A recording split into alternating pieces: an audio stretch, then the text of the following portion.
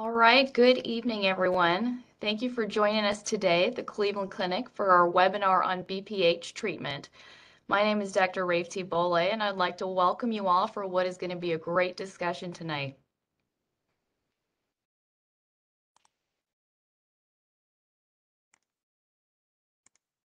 We have a fantastic lineup of urologists here to talk to you about enlarged prostate issues and answer all of your questions.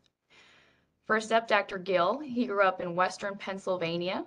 He did his undergraduate degree and master's in biomedical engineering at Case Western, followed by medical school and residency at the Cleveland Clinic.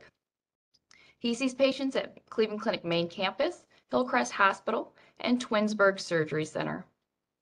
Dr. Day grew up in Cincinnati. She completed medical school and her PhD in bioengineering at the University of Washington in Seattle, urology residency at Stanford, and fellowship at Vanderbilt. She sees patients at Cleveland Clinic main campus in Beechwood. Dr. Beksak attended medical school and urology residency in Ankara, Turkey. He completed a fellowship in robotic urologic oncology at Mount Sinai, followed by another fellowship in laparoscopic and robotic surgery at the Cleveland Clinic. He sees patients at main campus in Fairview. These are some of the top BPH experts in Cleveland, and we'll be talking to you today about BPH treatments. But first, a little overview. So what is BPH? You often hear this acronym, but what it stands for is benign prostate hyperplasia, and this means an enlarged prostate. The purpose of your prostate gland is to make fluid that goes into semen. It's around the size of a walnut, and it sits right under your bladder. Over time, it grows enlarged in size, and that's when we term it BPH. Now, this is fairly common. 60% of men over the age of 60 years old and 80% of men over the age of 80 have it. Just like the name says, it is benign, not cancer, but still, it can cause bothersome symptoms that affect your daily life. In fact, 90% of men over the age of 45 have bothersome symptoms of some kind.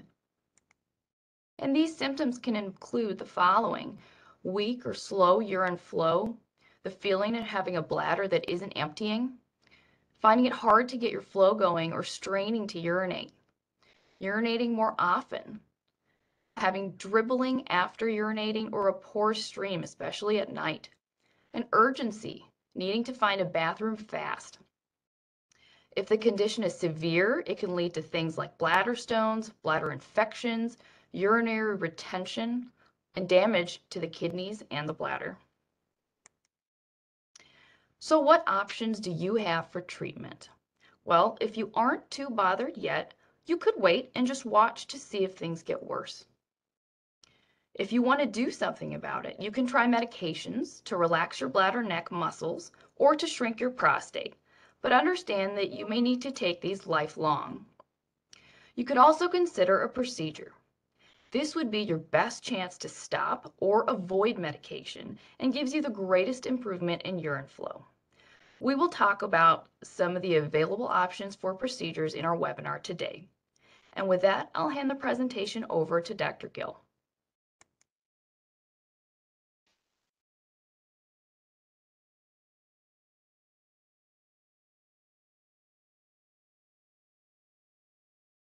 I'm sorry, Dr. Gill, I think you're muted. Thank you very much. All right, thanks for the introduction. So when we talk about prostate enlargement, as you heard, medications are one way to go, but those are a lifelong commitment, and you basically have to stay on them forever. So it's very common that we'll have guys come into the office and say, what can I do to treat my prostate? And what can I do to get off of medications, or in some cases, avoid even starting them? And that's where procedures come in. There's really a large variety of procedures out there that can be used to open up or clear out the prostate enlargement. And the question that we always ask in terms of taking care of patients is which procedure is right for which prostate? And that's really been the focus of treating prostate enlargement the last few years as new procedures have come available. So the things that we look at are prostate size, and that really dictates whether we can do things in the office or we need to go to the operating room for a more formal surgery. And we can tell how big a prostate is using an ultrasound, a CAT scan, or an MRI. And that ultrasound can be done through the belly, or it can be done transrectally, which is the same way that we do the prostate checks to see how big the gland is. Another thing that's critical for many of the treatments is figuring out what the prostate shape is. So you heard mentioned the bladder neck or the bladder prostate junction. That's an important consideration in treating prostate enlargement and urinary problems. If it's just a big prostate, that's a very different treatment than a place where the prostate and the bladder join together if that's tightened up. The last thing that we think about is bladder function. So if a man has had an enlarged prostate for many, many years, the bladder can actually wear itself out from stretching out too far over time with urine. And in cases like that, you can only consider certain procedures to very thoroughly clear the prostate tissue with the hope of restoring the ability to urinate. Sometimes you may need the use of a catheter, but a lot of times you can successfully open the prostate enough to restore somewhat normal urination. Beyond that, the most important thing that underlies what prostate procedure you pursue is what the goals of the patient are. So certain procedures can help preserve ejaculation. Other procedures can help eliminate the need to use a catheter. And still other procedures can help you avoid the need for anesthesia. They can be done with numbing medication or just a little bit of medication to help you relax. Next slide. So we'll start by digging into some of the office-based procedures. And there's really three that we'll talk about. Those include water vapor ablation or steam treatment of the prostate. The brand name for that is Rezum. The prostatic urethral lift, what I like to call curtain ties, or little clips that hold the prostate open. That's called Urolift. And intraprostatic devices, or stents. And these are permanent or temporary devices you can put in to spring things open. Next slide. So water vapor ablation, or Rezum, the steam treatment of the prostate, has been around now for about a decade, and it's proven to be very effective when used in the right prostate. It's a same-day procedure. It's done in the office. Patients get a nerve block beforehand. With an ultrasound probe in the rectum, we pass a needle and inject numbing medicine around the prostate. Men can also have relaxation medication or a sedation to help them sleep through the procedure. And they go home with a catheter for a few days afterwards.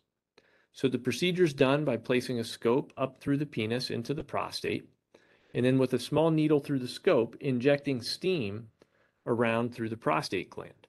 That steam kills the prostate cells, and over the next 4 to 6 weeks, the body reabsorbs the dead prostate tissue, and the inside of the prostate slowly opens up. So urination improves over a month to a month and a half, sometimes 2 months after the Rezum procedure is done.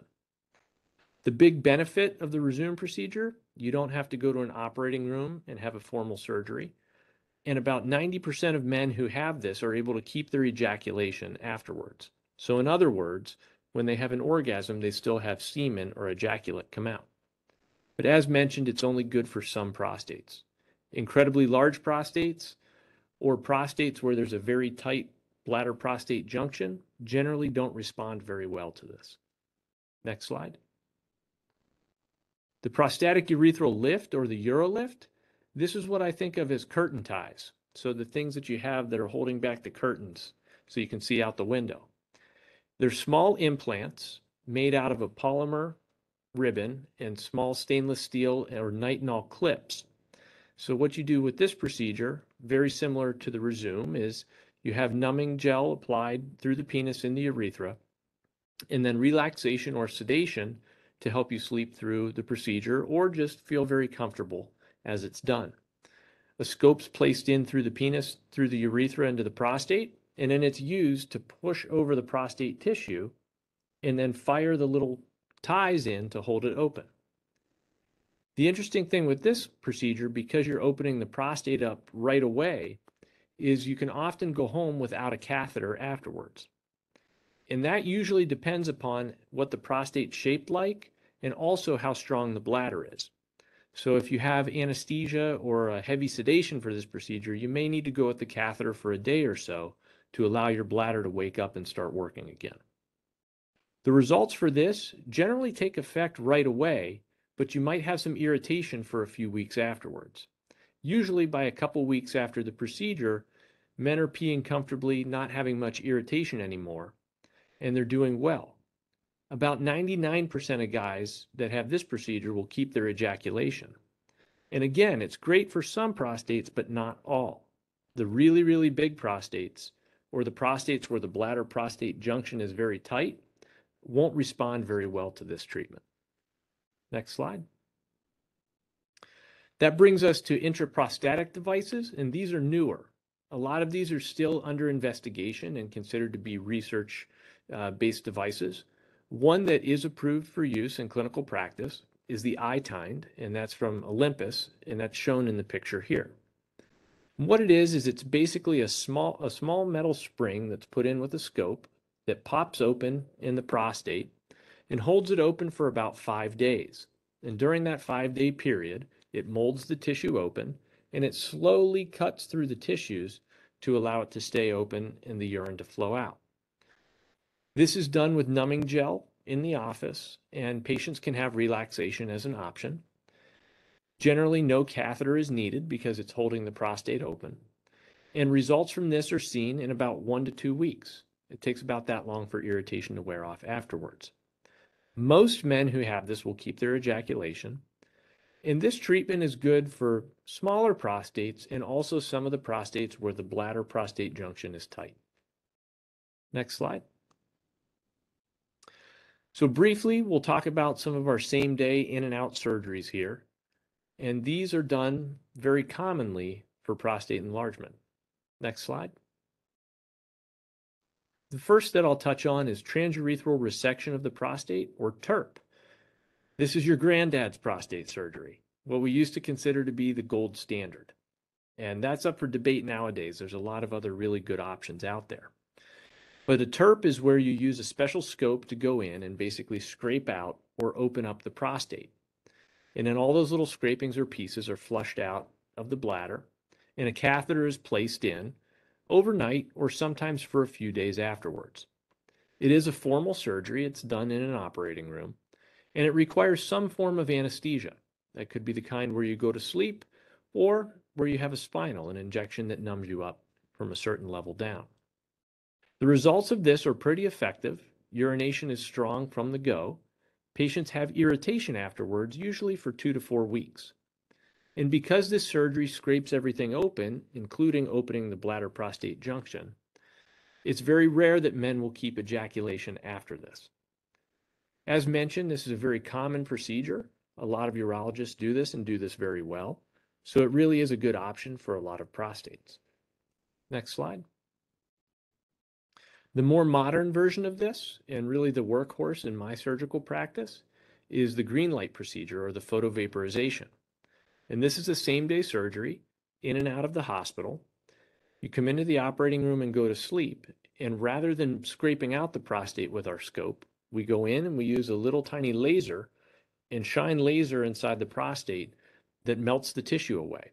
So the analogy I give to my patients is thinking about a watermelon. The prostate's a watermelon. We're going to go in and melt all the pink fruit out of the middle of it. So you'll have a nice big channel to pee through. The white rind and the green skin of the melon will stay behind. I send my patients home with a catheter overnight with this, and they're able to take that out the next day. In general, the results really take hold in about 2 to 4 weeks afterwards.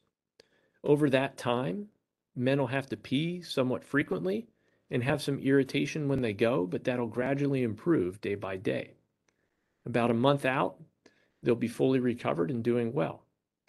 It's very rare that men keep their ejaculation after this procedure because it also opens up that bladder-prostate junction. And as mentioned, it's the workhorse in my practice. It's very good for a wide number of prostates, different shapes and sizes.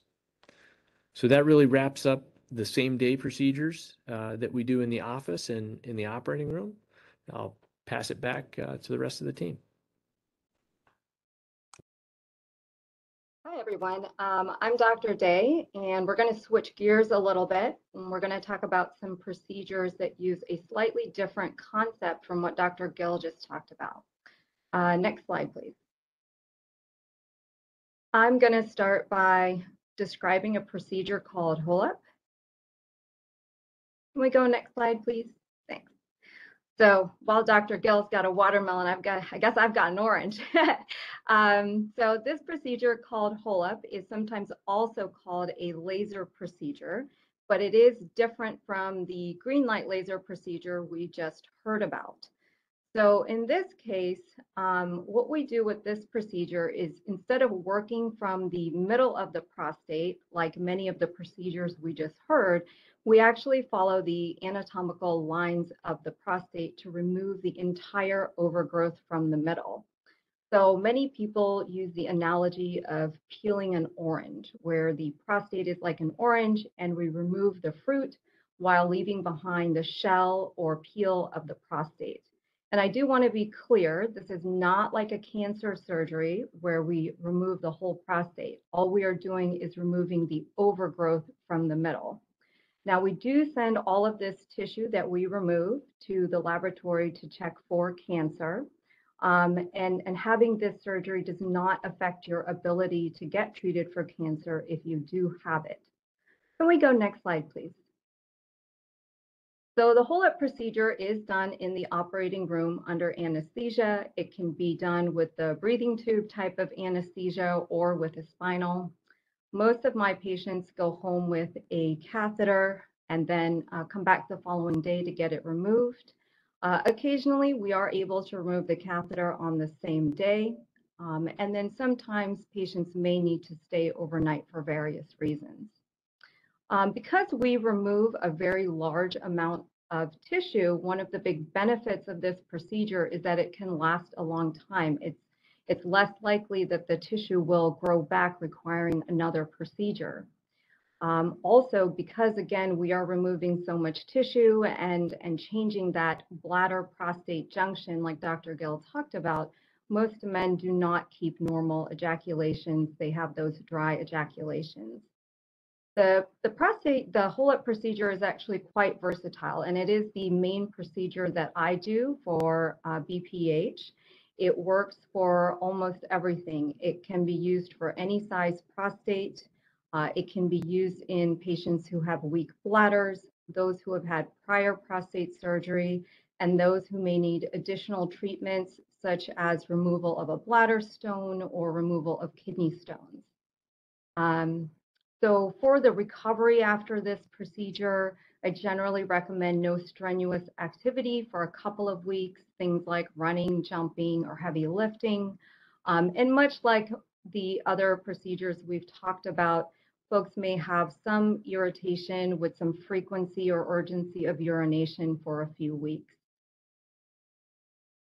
So I think we can turn it over to our last colleague here for the last set of procedures.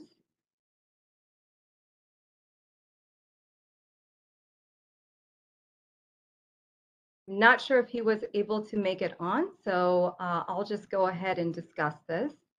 So the last set of procedures we'd like to talk about is called a simple prostatectomy. It's actually very similar to what I just described with the HoLEP procedure, where we are removing the entire inside portion of the prostate, but leaving behind the shell or the capsule. The main difference is that the HoLEP procedure, which I described before, is done through the urethra, through the penis, whereas this procedure is done through the abdomen and can be done in different ways. So I'll get to that in just a moment. This procedure is done in the operating room with anesthesia, and usually this is general anesthesia. The catheter does stay for a few days, and the reason being that the incision made to do the procedure is done through the bladder, through the abdomen. So that's why the catheter stays in for a few days. Similar to the HoLEP procedure, most men will not keep normal ejaculations. But the nice thing with this procedure is it can be done for very, very large prostates, as well as for patients who have very large bladder stones or who may have some scar tissue or narrowing of their urethras. Can we go to next slide, please? So this procedure, the simple prostatectomy, can be done in different ways. It can be done with an open procedure, which requires an incision about this size at the lower part of the abdomen. It can be done robotically, and there are even 2 different ways to do that. So it can be done with about 4 or 5 small little incisions in the abdomen, or one slightly larger one just above the pubic bone. And all of these will have excellent results, particularly in those patients with the very large prostate. We can go on to the next slide, please. I think we can turn this over to questions from the audience at this point. Perfect. So thank you all of our experts for discussing some of these treatment options here with us today. Don't be shy about typing questions in the chat box. We're here for you to answer your questions about these procedures today. Someone else may have the exact same question that you do. And in the meantime, while people are writing in, take a moment to write down that phone number if you'd like to call and schedule a consultation. We'd love to see you in person or virtually to discuss further. So we have some questions coming in already. Let's talk about symptoms. Will my BPH symptoms get worse over time? One gentleman asks. Or are there different stages of the condition that you're diagnosed with and then you stay with that same stage for a long time? I'll take a swing at this one. So we learn in medical school there's certain parts of the body that continue to grow with age. And if you think about, your grandparents or the older people you knew when you're a kid, they had really big ears and really big noses. The prostates are really big too. So prostates, ears, and noses grow throughout your life.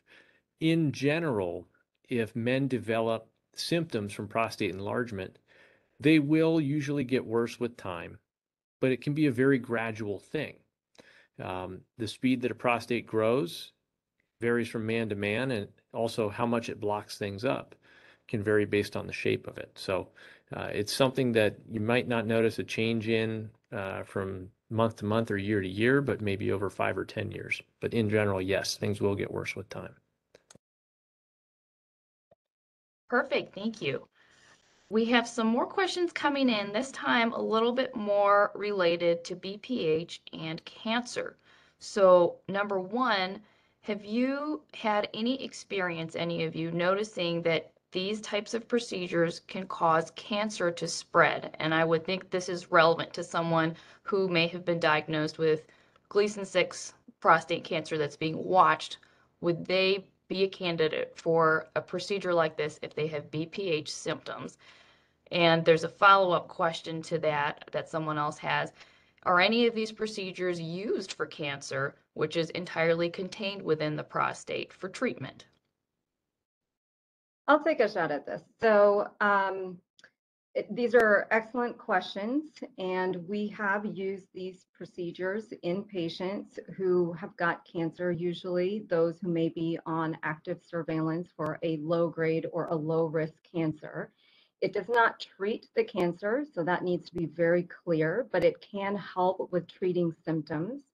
I am not aware of any evidence showing that doing these procedures can cause spread of the cancer, but it can definitely help with managing symptoms. There are also cases where patients may require treatment, say with radiation, but they want to treat their symptoms prior to getting treated with radiation. So sometimes there is a 2-step process as well. There are cases, as I mentioned, with the whole-up procedure where we do identify cancer from the tissue that we remove, and that's true of any of those procedures where we remove tissue. And none of these procedures will keep you from being able to get treated for cancer if we find it in your tissue or if you were to develop it later in your life. That's very helpful, thank you.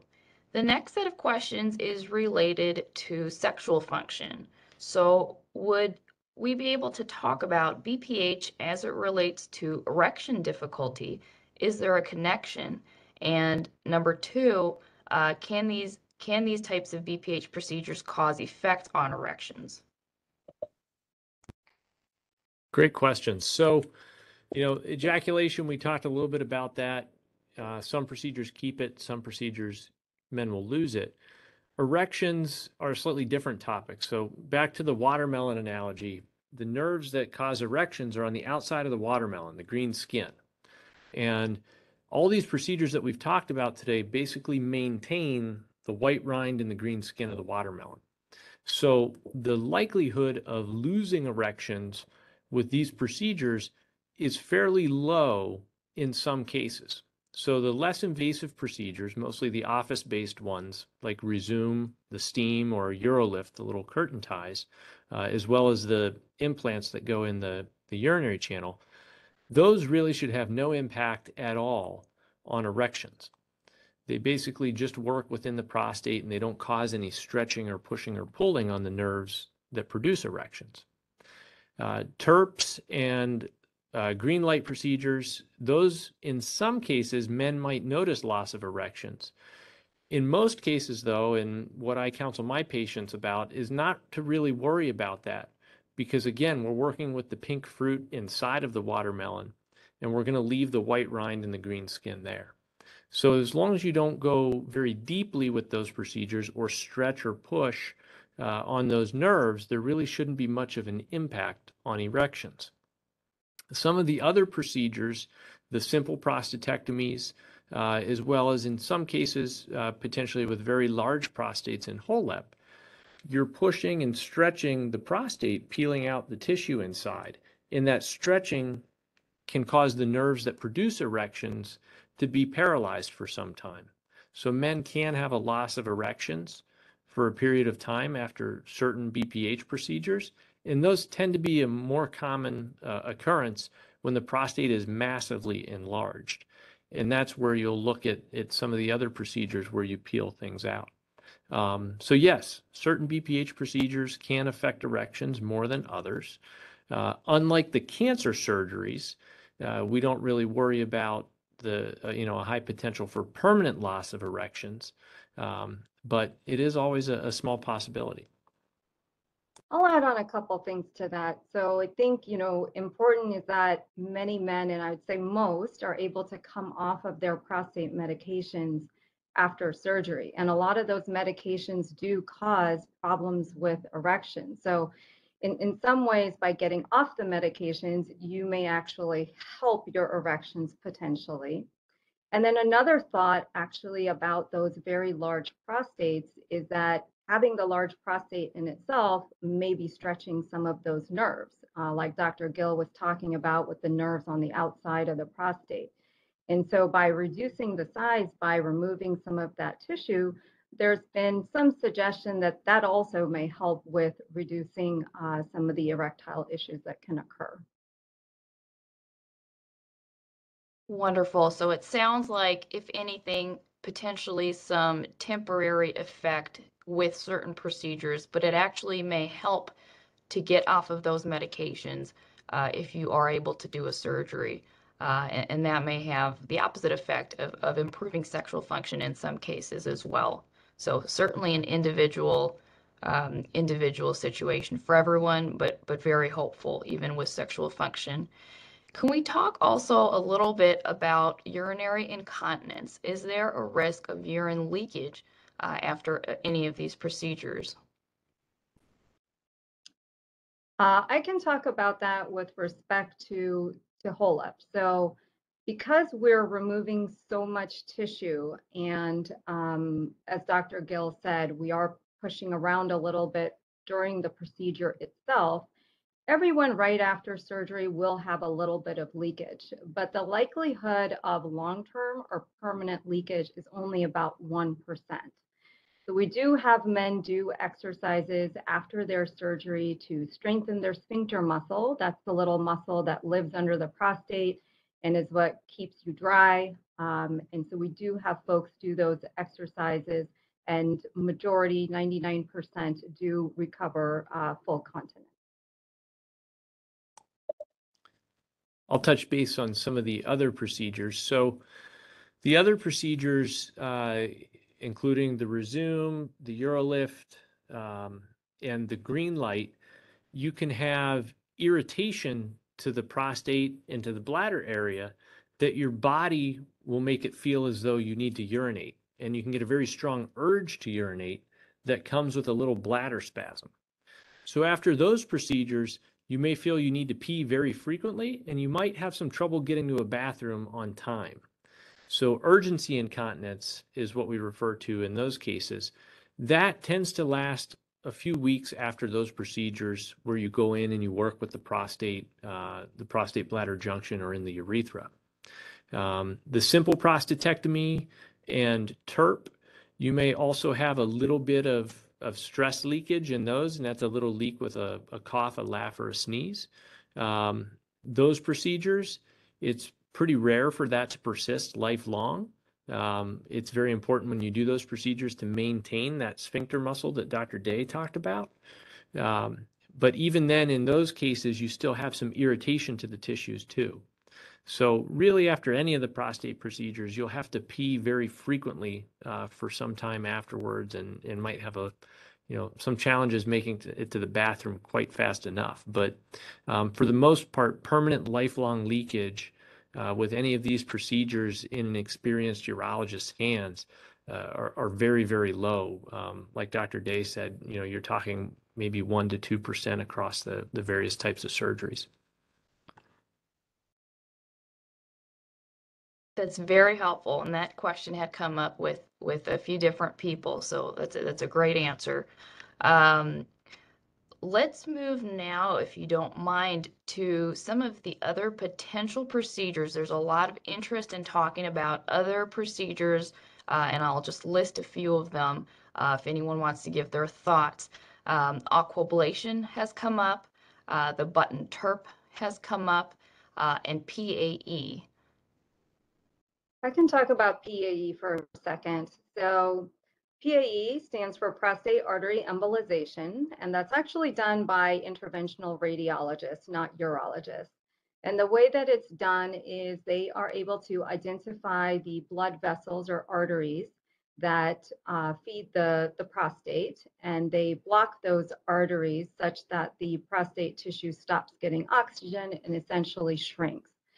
So right now, this is mostly still considered experimental or mostly done just in clinical trials. That being said, there are some patients where this may be a good option, those who may have very large prostates that have significant bleeding, or those who may not be in good medical condition for a surgery that involves anesthesia, for example. And we do have people here at Cleveland Clinic who do perform that procedure if there is interest or need.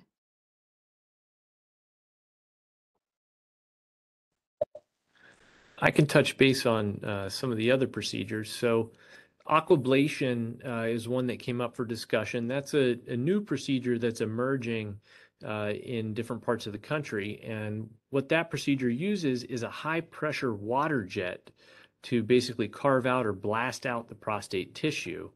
And then after that, you go in with a scope, like a TURP scope, and you clean out some leftover tissue and burn up the bleeding areas.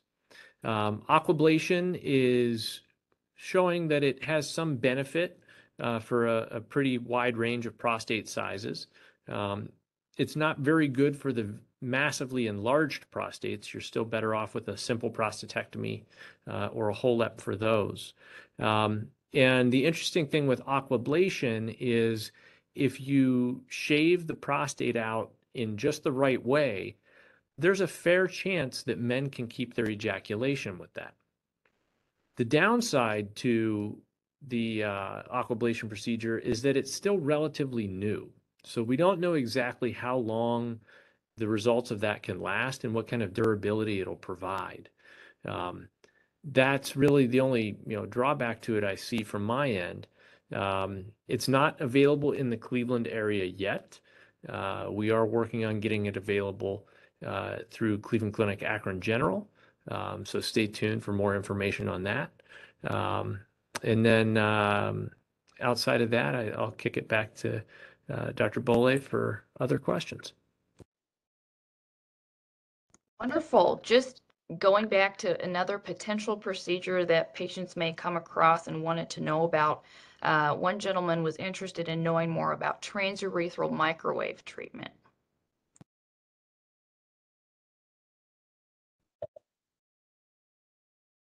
That procedure really shouldn't be done as far as I'm concerned anymore. Transurethral microwave therapy was something that was very big back in the 90s. You basically put in a catheter through the urethra up into the prostate and then use little microwave elements there to heat things up. The thought was that the microwave heating killed the tissue and caused the body to reabsorb some of it, much along the lines of what we think about with Rezum and the steam treatment nowadays. But the problem with the microwave therapy is it just didn't really get into the tissue much.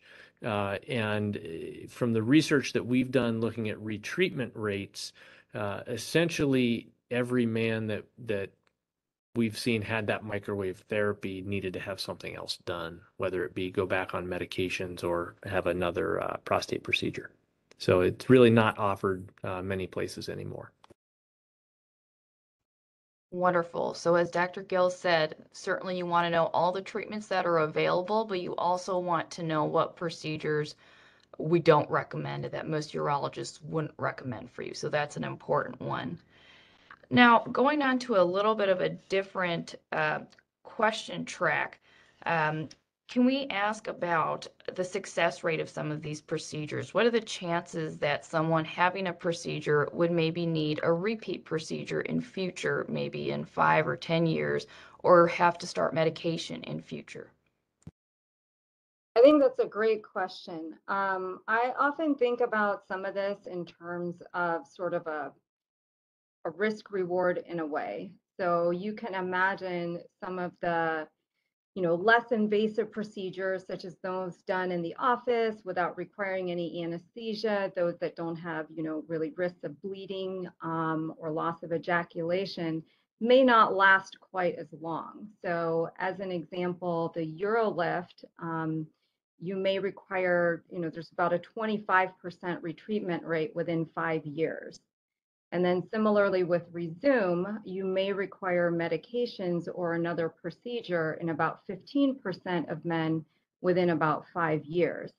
Then when you look at the other end of the spectrum, where you're talking about the simple prostatectomy or the whole-up procedure, where you're removing pretty much all of that overgrowth, the need for retreatment is very low, about 1% at about 20 years.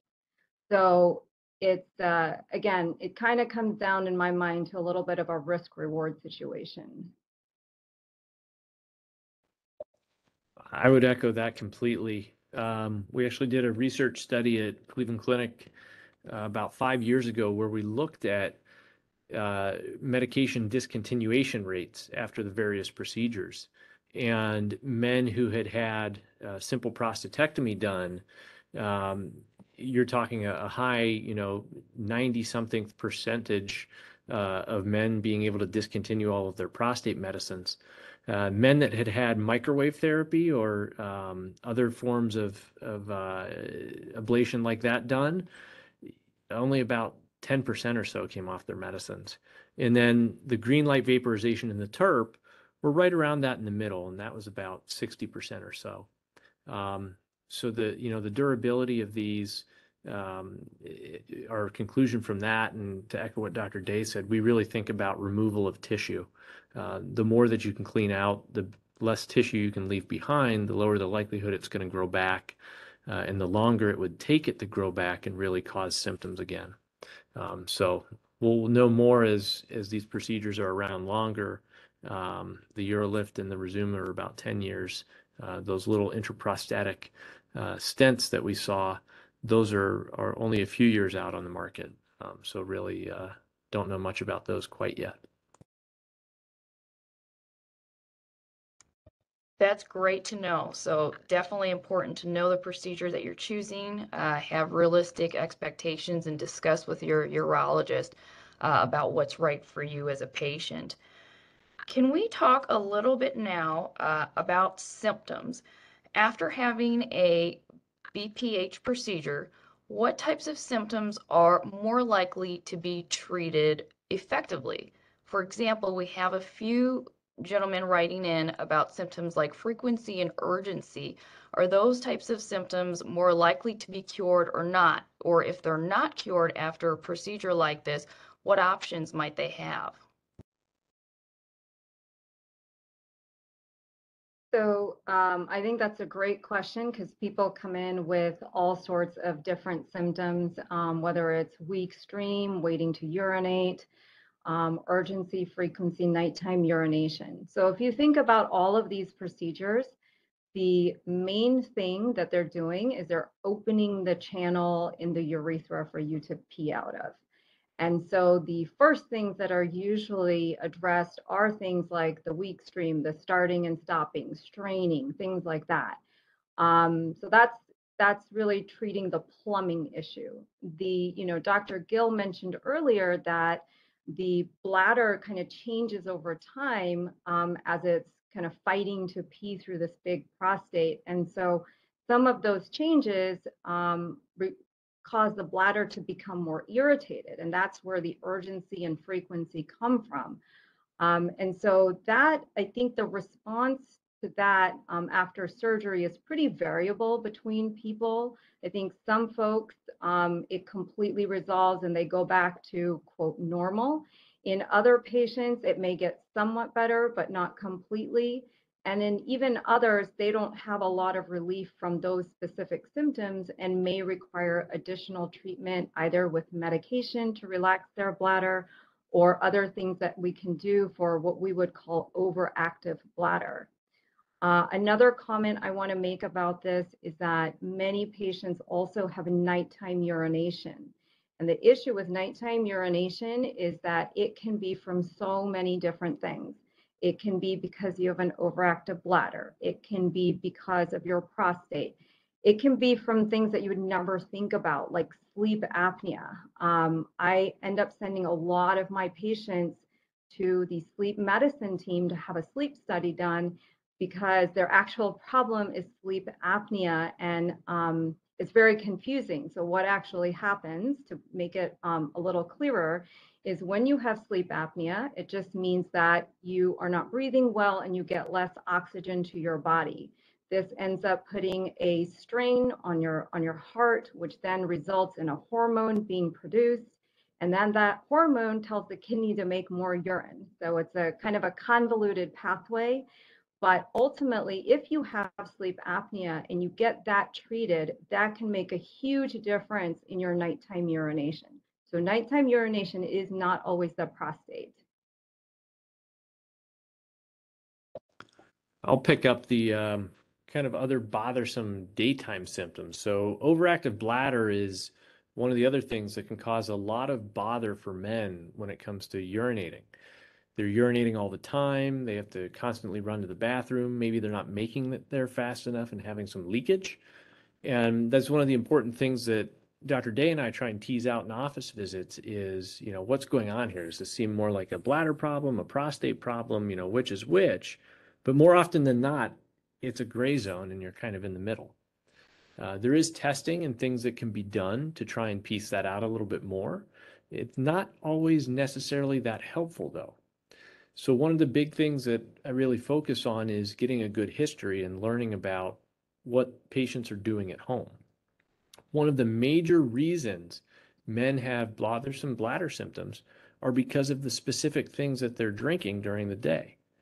So caffeine and alcohol are two things that irritate the bladder and cause a lot of bladder symptoms. They make your body produce more urine, number one, which makes you have to go more often. But number two, those molecules, caffeine and alcohol, irritate the bladder lining. So even if there's only a small amount of urine in there, you're going to feel like you need to pee, and you might have some urgency to do that. So you might wind up having to go very often, but just having little bits of urine come out. Sweeteners and colorings are two other things that can do that. So if you think about Gatorade, it's basically water with sweeteners and colorings in it. That's one of the things that I've found in my patients causes a lot of bladder symptoms that are very bothersome.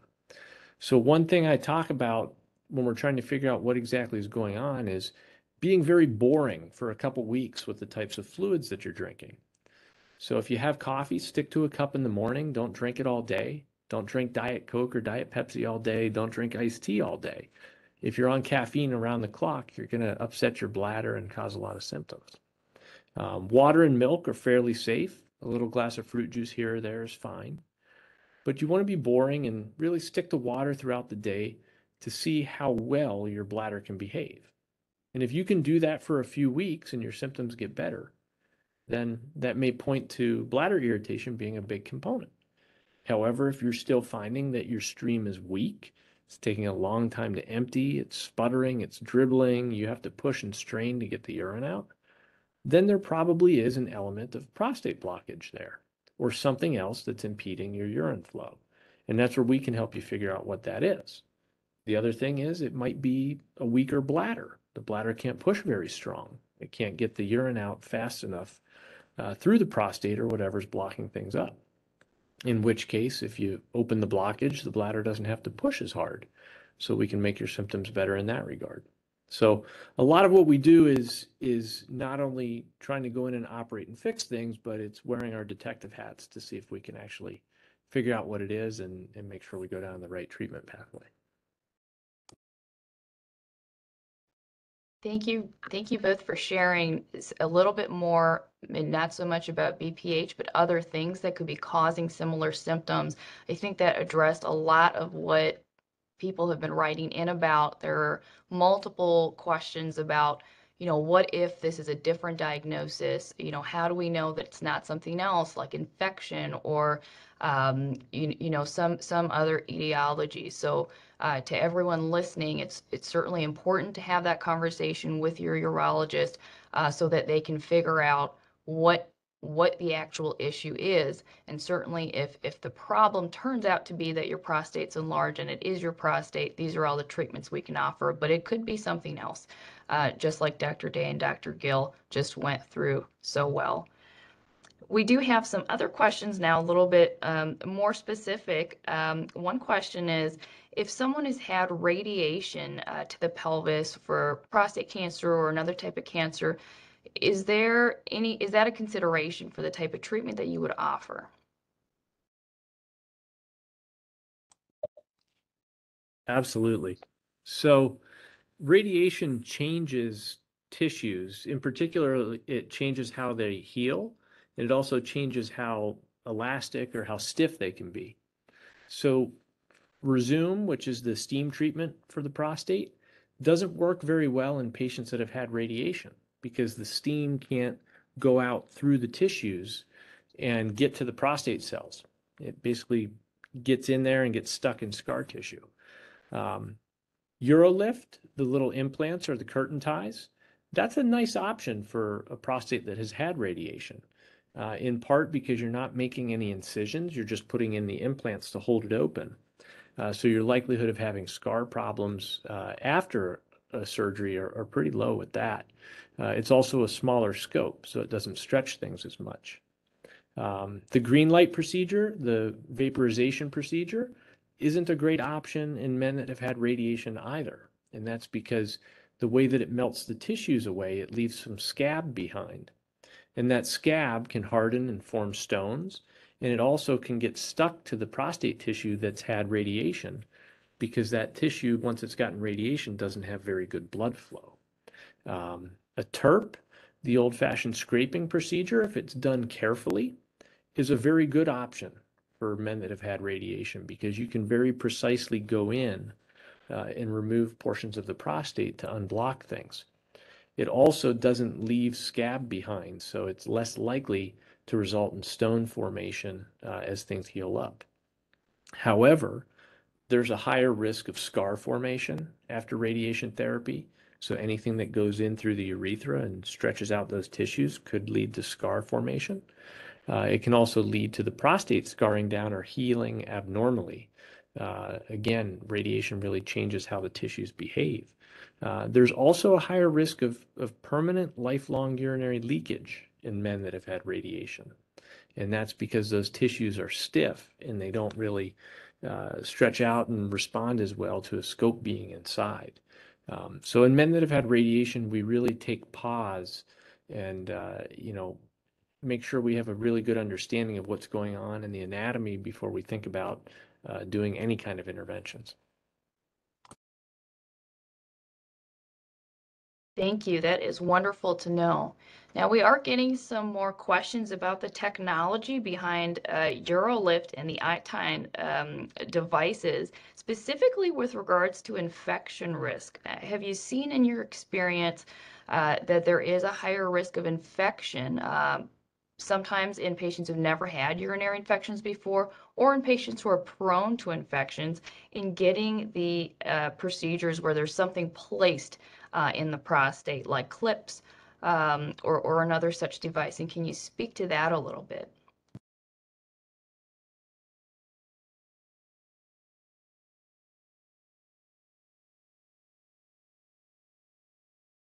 Dr. Gill, do you want to take this one since I think I don't really do the Urolift very much? Sure. So, any of these procedures shouldn't really carry an increased risk for infection. They won't give a man an infection if he's never had infections before. However, any procedure that you have where things go in the urethra could potentially introduce bacteria, even though we give antibiotics around surgery and clean things up very well. Also, having a catheter in around any of the procedures can potentially risk infection. But usually the catheters are in for a very short time, so that risk is negligible. So all in all, we really feel that the procedures we're discussing here tonight don't really carry a risk for causing infections in men. For men that have problems with recurrent infections, it is a consideration to think about something other than a permanent implant. So putting a permanent implant in gives a foreign body or another material that bacteria can latch onto and basically serve as a source of repeated infections in the future. If men are treated for infection and the urine is cleared and the bacteria are eradicated, that really should be a low risk.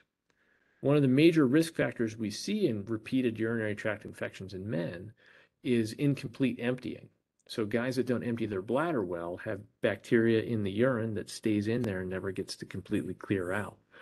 So the procedures, if they're able to aid bladder emptying and make that effective, can reduce the risk of infection.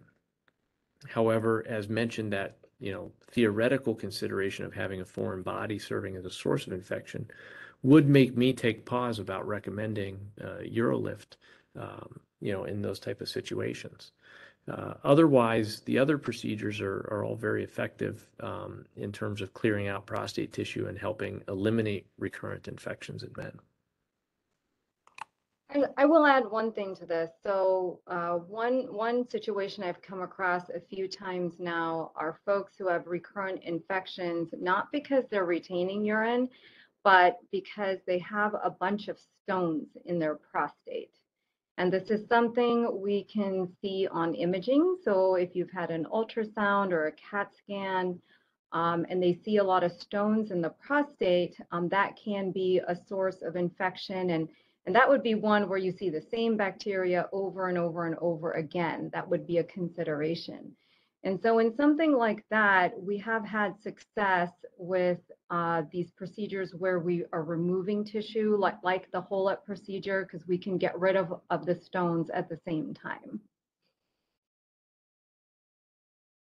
That's wonderful. Thank you for answering that. Now, we do have some questions just as we're getting to the end of this session about herbs and supplements. Are there any of those or any dietary recommendations that men could undertake to try and maybe slow down the growth of their prostate or limit the risk of having to have to do anything in future at all? So a lot of herbs and sort of natural supplements have definitely been studied over the last few decades. A common one you may hear of is called saw palmetto, and there are quite a few others. And unfortunately, the data has not really demonstrated that there is a clear benefit. I think saw palmetto is probably the most studied one. There have been quite a few large studies, and really did not show any benefit beyond, like a sugar pill or a placebo. Some of the other ones that are being tested have shown some promise in small trials, but not at a level where I would feel comfortable recommending them at this point. I echo that completely. We actually just did a podcast earlier today on the same topic. So, the big problem with dietary studies is they're largely retrospective, which means they look backwards and they ask patients and participants to recall what they've done. So if you fill out a survey that says, how often on average have you eaten red meat each week for the last 20 years?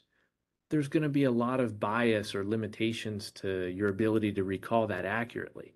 So that's where a lot of our research based on the impact of diet and certain things on prostate health has come from. So we're pretty limited in that regard. But to Dr. Day's point, they have studied some supplements going forward, vitamin E, selenium. They've looked at those for prostate cancer risk and certain things. And those studies haven't really shown anything great with regard to prostate enlargement or BPH. In general, though, one thing we do know is that diabetes or high sugar diets tend to very strongly encourage prostate growth. And there's some good evidence from laboratory studies and also some other work where they show that the pro-inflammatory state that can happen with diabetes and high sugar diets can fuel prostate enlargement because of inflammation. So with that, what most urologists will say is good, clean, healthy living, balanced diet, consideration of maybe antioxidants, which are generally found in fruits and vegetables, can be helpful for maintaining prostate health or at least optimizing it the best that we can. Wonderful. Thank you, Dr. Gill and Dr. Day, for your expertise this evening. The last question I'll answer, essentially, it's a question saying, how do you know which of these procedures is right for you, especially if you qualify for any number of them? What I'll say is that we'd recommend absolutely that you come in for a consultation. You can call the number right at the top of that slide. A lot of these situations are very individual, and our surgeons would be very happy to see you for a consultation and talk through further with each and every one of you.